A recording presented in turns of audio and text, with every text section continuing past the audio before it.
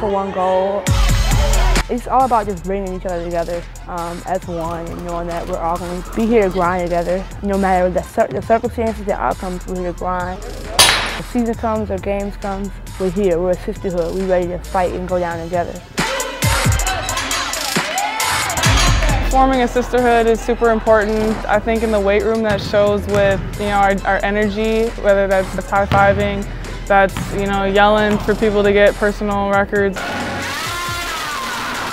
So energy, we really feed well off of each other in the weight room. It's uplifting because we all are chasing that one goal. We want to get stronger, so it's like we want to be focused, we want to be high energy, we want to have fun at the same time. Nice. It's all about just trusting the process too. Every rep that we take is pushing us to another level. In the weight room, we're really high energy. It's a focus, high energy, but we're there, we're having fun. I hope to feel stronger. I think that's all of our mentalities. I hope to feel stronger, feel better, and honestly just be ready for when practice comes. So at the end of the day, we're here to get stronger.